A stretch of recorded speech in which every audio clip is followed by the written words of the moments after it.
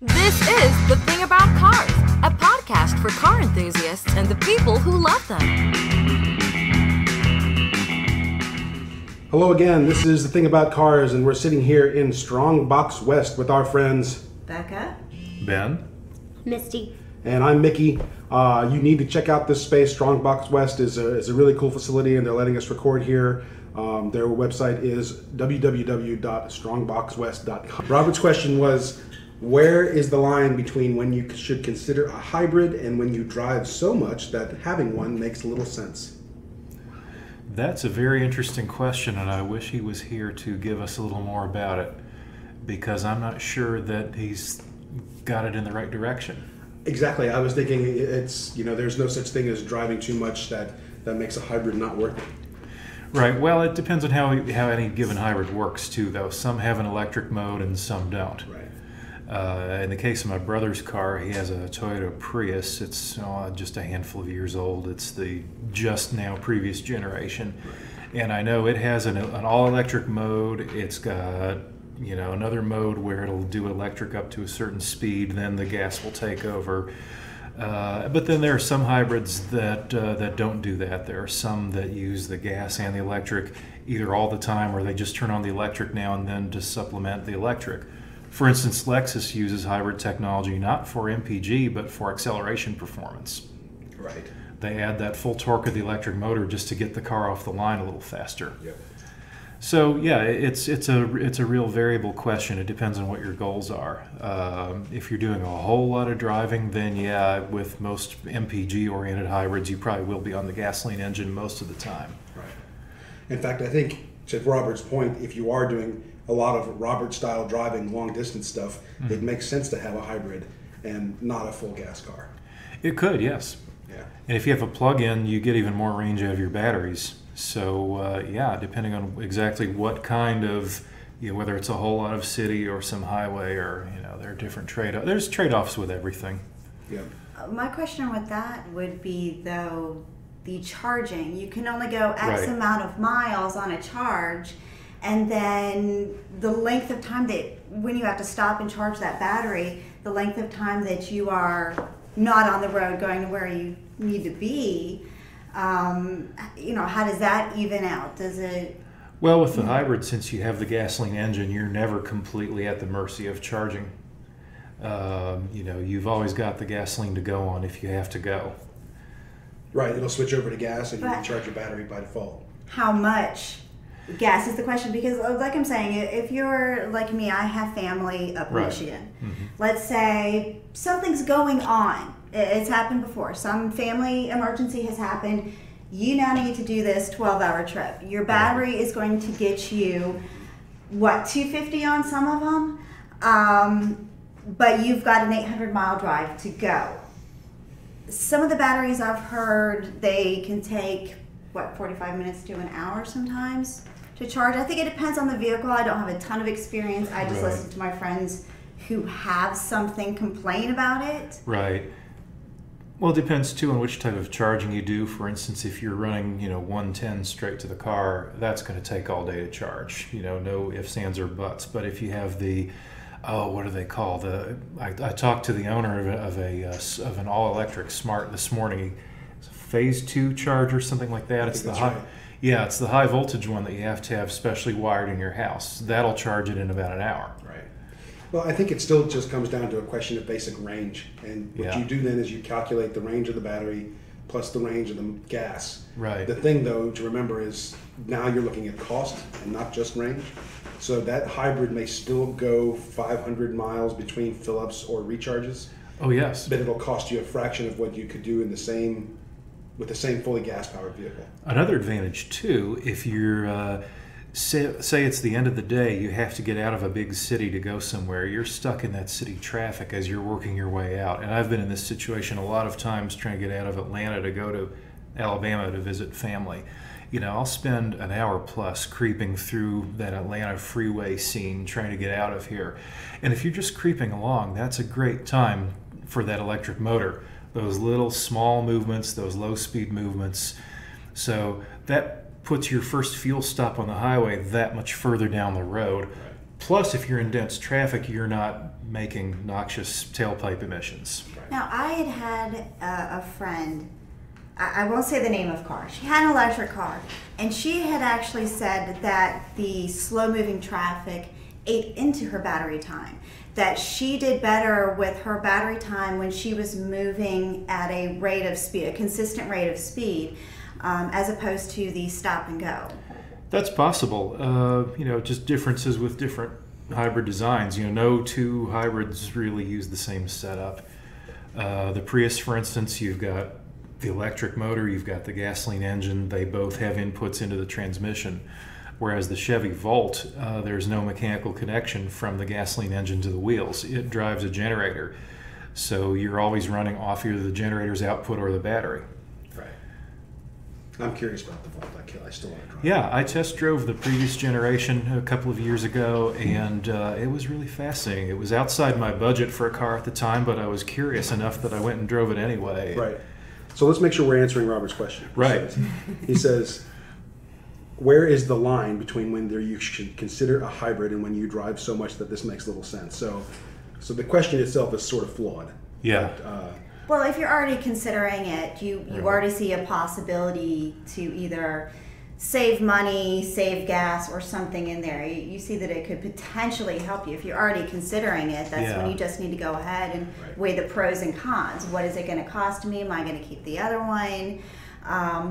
And I think it comes down to that. I think it comes down to that calculation of is the savings I'm going to have from this hybrid outweighing the savings that I would have from either repairing my old car or getting a full gas car. Mm-hmm. So I think one thing he needs to do to figure out where that line is probably get on an enthusiast forum, whether he's looking at a Prius, a Volt, or whichever hybrid, find a user group of that car and compare experiences with people. Definitely. What's going to happen to the Volt? I'm wondering. Isn't the Volt made by Holden, like some of the other GM vehicles? it's a good question. I don't know. They're shutting down Holden, last I heard. Huh. 2017. We'll have to look that up. Check Yeah. that out. They might just be displacing it to some other country, but it was popping into my head. For listeners who don't know, Holden is the Australian division of General Motors. And there's a little bit of interplay. There are some GM models in the United States that have been based on Holdens. Yeah, not a great deal. They're doing it more. Holden was an acquisition done a long time ago that makes a lot of the V8 cars down in Australia. But last I heard, GM was looking at sacking them. But they've just recently started tapping them, so I don't understand. Yeah, I don't know either. Maybe one of our listeners can contact us on our Facebook page and let us know. And there's a hilarious, definitely NSFW YouTube clip. It's a satire of a car ad. It's a Holden version of a Chevy pickup, and the ad announcer guy is shocked that a woman is driving it and using it on her farm and all this. And there's a lot of cursing in it, but it's kind of funny. Is NSFW a kind of car? It should be NSF. PC, I guess, and not Something. safe for podcast. Not safe for young ears, whatever. I always say it's never safe for uptight people because There's cursing in it. Yeah. Right. I've been in work environments where we're like, it was rated R during the interview, but yeah. But were they cursing about their cars? No, we're not cursing about their cars. So Robert, if you're hearing this podcast, please hit us on our Facebook page. That's the thing about cars on Facebook, and let us know if we addressed your question or not, or if you have any opinions on the matter of hybrid versus full gas. We'd love to hear from you in general. But I had another question. I wrote down this thing earlier. I simply wrote down the Mustang room. What is the Mustang room? The Mustang room is one of my pet projects. I have forever had a love of Mustang, and not truly forever. When I started out as a kid, I followed, of course, my father's passions, which lay more in the area of Chevy, GM, that kind of thing. So anyhow, very long story short, since I was 16, I've had a Mustang in one way or another, and many years ago, because I make it kind of common knowledge, I'll have Mustang pictures or whatever. someone walked up to me at work and handed me a Matchbox car that they had. Somebody had given it to them. It was a 1964 and a half red convertible Matchbox. And she tells me, I think you could use this better than I could. And it started something.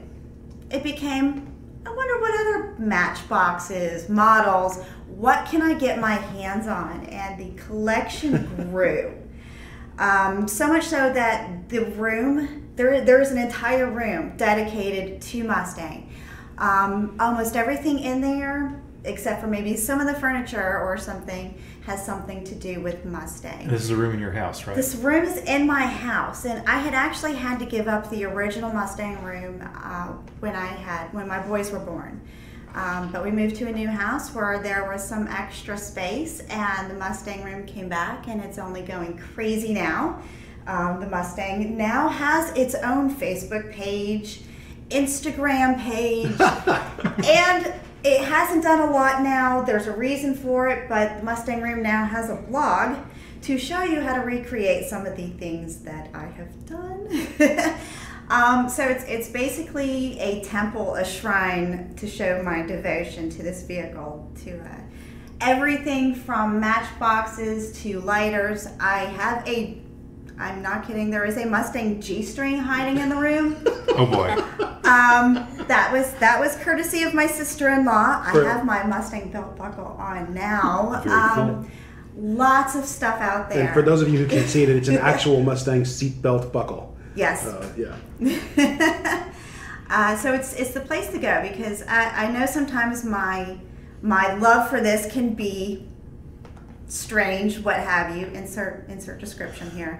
So I never wanted it to spread throughout my house. I didn't want it to be you walk in and you're inundated by a Mustang in this one house. I wanted to have rooms where everybody was comfortable, and it was just just a living room. So this was where everything went to live, where I could go to my shrine and be surrounded by what makes me happy. So if anyone wanted to buy you a gift for your Mustang room, what would be a nice thing to get? I actually made a meme, one of the earlier memes when the Mustang room first came out on Facebook. One of the earlier memes was a picture from one corner that had been done that was packed, just barely see the wall of Mustang stuff. And I put on it, "You don't know what to buy me? Surely you know how to Google Mustang stuff." So yes, if you're ever at a loss of what to get me, Mustang. Did I ever tell you I was renting a car and I saw a Mustang ceramic vase, flower vase or something like that? No. And I'm like, how much do you want for that? And the guy behind the counter wouldn't sell it to me. I'm like, I'll give you $30 for it right now, cash. He's like, no, it's not really mine to sell. And he says, but we got it from one of those edible arrangement kinds of deals, and apparently they delivered in a. I mean, it wasn't officially licensed, but it was clearly a Mustang profile. Wow. And I may go back there and try to acquire it. Wow. If he'll let me steal it. Yeah, I'm the silly kind of person. There's a box. It was meant to be one of those. I don't know if it was meant to be collector's items, because I'm the kind. I'll walk into your local auto parts store, and if the car wash has a picture of a Mustang on the front, I want that car wash. Right. So Turtle Wax, I think it was many years ago, had some kind of kit for a limited time, and it's got the wash and the wax and the sponge in it, and on the outside it's this metal tin that it's coming in. That's why they can charge you a fortune for this. Yeah. And it's got a Mustang on it. So what do? I have the tin, because it's just randomly anything that shows up with Mustang. Sure. I'm trying to be good right now. I'm trying very hard to not spend too much on that right now, but yeah, it's everything and anything Mustang. Cool. And folks can find you on Facebook and on Instagram, like you said. At the Mustang Room. Very cool. All right. Well, I'm going to read another question, and I just want to put this out there in general right now so our listeners can be in on this conversation. We are reading questions that we get via our Facebook page for now. We are playing with the notion of what it means to actually get live participation, via Skype or a phone line or something. The question is currently, how do we get a studio monitor set up so that we can hear the questions as they come in on Skype? Because frankly, using Skype is easy, right? Getting the sound out of a Skype device into the soundboard is easy. But then how do we hear the questions that those people are asking?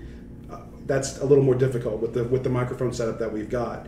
So we are working on these things. We would like to see this happen. We just don't know how to do it with the current mic setup that we're using. And Misty and I talked about it briefly on the way in today. It's not impossible to do. You would just need an extra mic to pick up there, feed it into here. Yeah.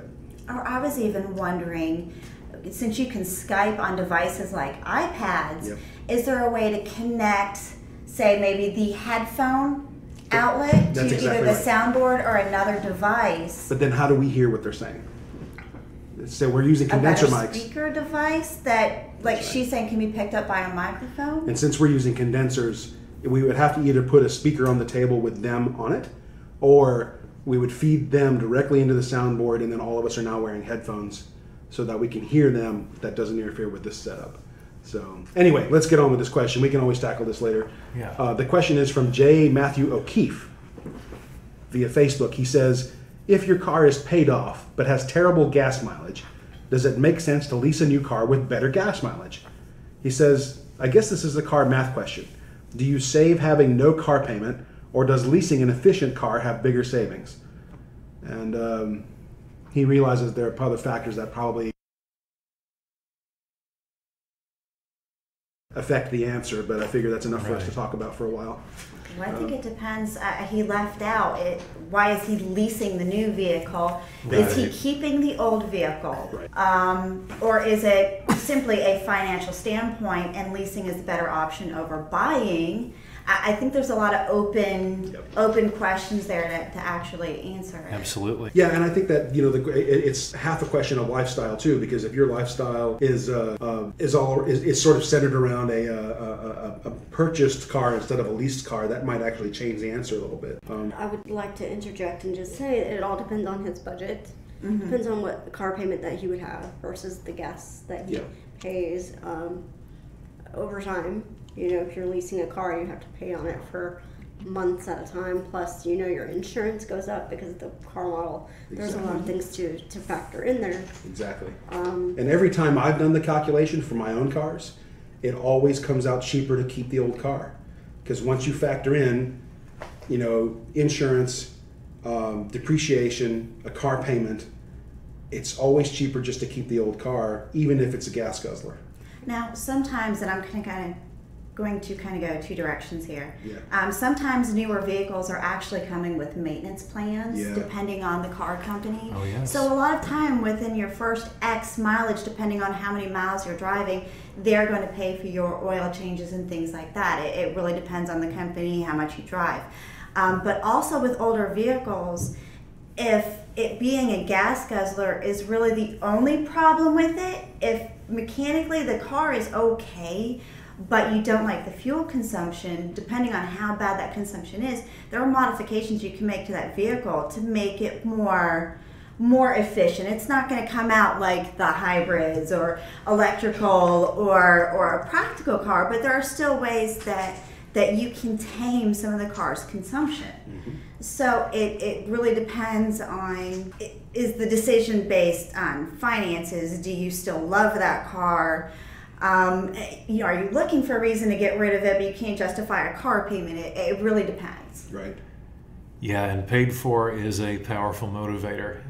That's a phrase that's been used so often in life. Paid for. I saw years ago driving, not that many years ago, probably about 2003, I was driving around Dallas, Texas with my brother one day, and we slowly passed this probably about 1970 or 71 Dodge that had a little homemade sign in one of the side windows that said, "No power steering, no power brakes, no payments since the Nixon administration." There you go.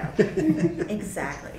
So I'm not sure we answered his question, but if we did or if we didn't, O'Keefe, please drop us a line and let us know on our Facebook page, The Thing About Cars on Facebook. And I hope we didn't answer his question. I mean, I guess it's different. Some people think of leasing as the thing to do, and some people think of buying as the thing to do. Well, there is more than just one leasing option too. Yeah. If you want to own this vehicle, if you want it around longer than a leasing term, but your finances can't allow you to purchase the vehicle over leasing, I believe it's called the close-ended lease, where you have the option to purchase the vehicle at the end of that contract.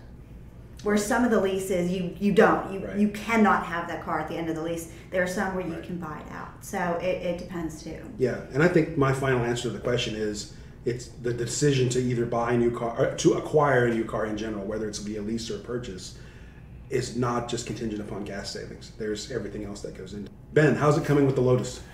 Well, I took a break over the summer because I don't have a garage to work in at the moment. So with that brutal summer sun, I wasn't really doing much, but now I'm getting back on it. The interior's starting to go back together. I just put the fuel tank back in a few days ago. The dashboard refinishing is almost done. I'm reconditioning all the switches, and those are surprisingly easy to do. I was actually shocked. I was expecting them to be very nasty work. And I am also, tomorrow, I'm going house shopping, and one of the things I'm looking for in my new place is garage space and workspace. And I've already got, grand designs on. All of us around the table are nodding. We're like, yes, Yeah. please. Yes. My agent is going to be showing me some places tomorrow that have some real potential for, car guy space, and without, driving my significant other up the wall either. So, Cool. Well, I can't wait to see it get finished. me too. You think you're going to finish it this fall? Well, not finish. I mean, it's going to be a car that has forever, Sure. projects with it. But I hope to get it running by the end of the year. We'll see what happens. But that is something that I would like to possibly talk about in future episodes. I don't have anything prepared to go on with that. I don't know what your intention is, if you're restoring simply to spec, if you have your own personalizations that you want to put into it. But like me, my project car is a 97, and where that doesn't really sound all that old, it really does predate an awful lot of vehicle technology, especially just the little things that seem so simple. I even noticed yesterday it's missing the arrow that points to the gas door. Now I know where the door is, but it's such a thing nowadays. Hey, look at your fuel meter to see where your gas tank is, and I realized yesterday it predates the arrow. So just one of those things. I wanted to start doing projects that's customizing this car, one of which I want to take out the factory stereo that doesn't work anymore anyways, and I'm looking at building an entertainment unit out of a Raspberry Pi. So potential individual projects that can work for any car might be something good. Funny you should mention the electronics, because that's one of the things on my list. This car originally had a radio in it. By the time I bought it, the radio was gone. It's got 2 little speakers on the rear shelf and a crappy antenna out back. That's it. I mean, this is a 1970 model car, so nothing complicated about it. And what I've looked into, of course, speakers, they're great these days. You've really got to try to find a bad speaker these days. Audio geeks will argue that, but for day-to-day use, nobody really makes anything rotten. But what to do for the radio? Because if I buy one of the original 1970 car radios, it's got AM, it's got FM, and it probably sounds pretty lousy. And one of the problems with old ones is that as they age, the solid-state components degrade. There are ways around that. There are some outfits who, for a princely sum, will go through and replace all those components for you. But what I've found, there is a unit called the Retro Sound. This is a US-made product, if I recall correctly, and they have a couple of basic radio models that can then be combined with something like 13 different knob and faceplate kits. And this allows you to replicate the look of just about any era. They've got the ones that have the 5 buttons in the middle and the 2 knobs on either end. They've got the stacked knobs on one side, like for GM 1980s. They've got lots of different setups and configurations. And this is what I'm probably going to put in this car. They're about $400. They're all new technology. They've got USB inputs. They even make a little slimline CD player you can stick under the dashboard to connect to it. They're great. And they even, because one of the problems I have with this car is that the heater is fairly close behind the dashboard. The original radio was only about 4 inches deep, and your modern DIN chassis units are generally a little deeper than that. But what the Retro Sound will allow you to do is you can detach the faceplate from it and connect it to the rest of the radio by a cable. That the cable comes in one length. That's what I was thinking. Yeah. If you have the equipment somewhere else and you just have it look like Right. Yeah. it's The face is there. in front, the radio is someplace else. The interface cable is 9 feet long, so you can remote mount the radio body almost anywhere in the car. That's brilliant. Yeah, it is really cool, and it's got the 2 knobs, but they're just connected by cables as well, and they connect to the interface cable. Where the knobs mount in the chassis, you can move them around to fit different face plates. It's making gestures here that nobody but us can see. It's a really brilliant setup.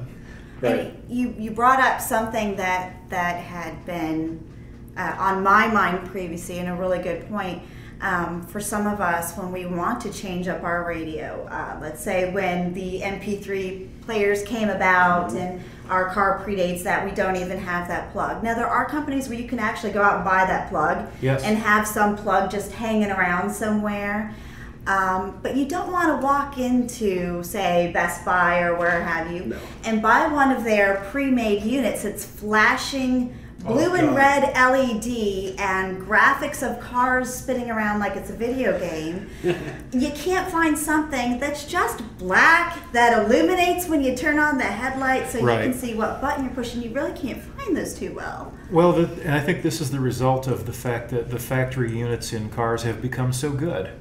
That's true. That there's not that much aftermarket anymore, and what there is, I think, is mostly people with old heaps they want to put something in. So I think people who are doing serious customizations on cars. And like a lot, what aftermarket radios you can get now, as Beka was saying, a lot of them look like they were designed by 17-year-old video game junkies. Yes. Right. I hate that. God, I hate that.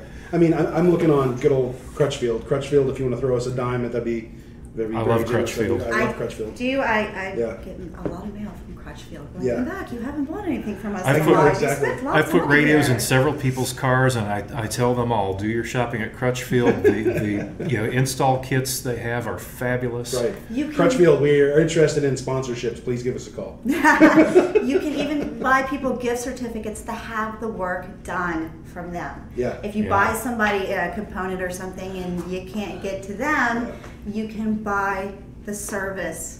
Sorry, I'm really plugging that here, but you can buy a gift card for the service to have it installed. But they do have some options available that aren't overstated, that aren't all flashy and glitz. But fabulously enough that's made me go, that I gotta have it. Now, if they could make one that looks like a 1980s Blaupunkt. There you go. You know what? We'll work on that. Yes. That can be a project. We'll find one that we can just shell out and see what we can do to it. So this may be a topic we get to revisit. An ex-girlfriend of mine gave me one of the original pull-out radios. Oh, wow. And it came out of, I think, a Ford or a Chevy pickup truck. Might have been 40s or 50s era.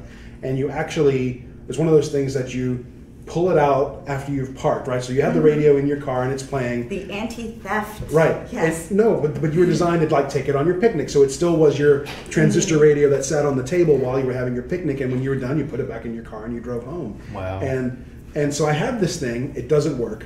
It looks like it's in good physical condition, but I haven't poked and prodded around to see about how to fix it. I'm tempted to take that thing to somebody and have them tech it up. Like leave it pristine on the outside, but let the inside be a simple AM/FM transistor radio with an MP3 input. That would be cool. That would be very cool. Yeah, Becca's yes, yeah. Oh, I just know I have so many things going through my head, and that's why I had thought about that. Raspberry Pi, Arduino. Visit adafruit.com. I'm telling you, there are so many ideas popping through my head right now just from adafruit.com. Is that like add, like not subtract, but add? Like add a fruit, but there's nothing else to it. They're going to have all kinds of stuff that they come up with for the Raspberry Pis, Arduinos, things like that. Breakout boards, B-boards, all kinds of stuff, all the way down to your LEDs and resistors they have available. That's a huge learning curve for me, though. There are lots of videos, yeah, lots of books, lots of inspiration. Just think what one of those would do for the flux capacitor in a DeLorean.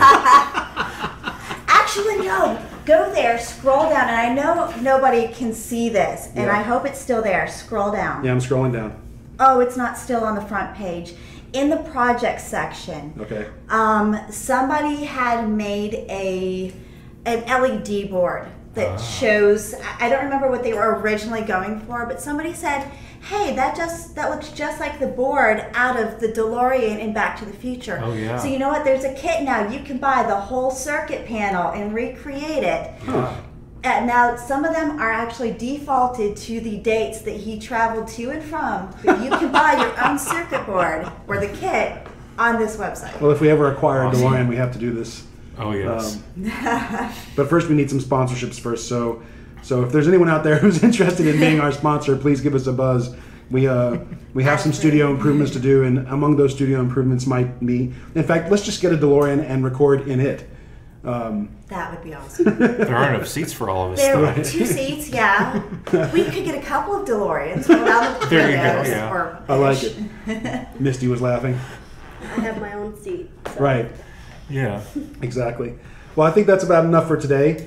Thank you for joining us. Misty is our sound engineer.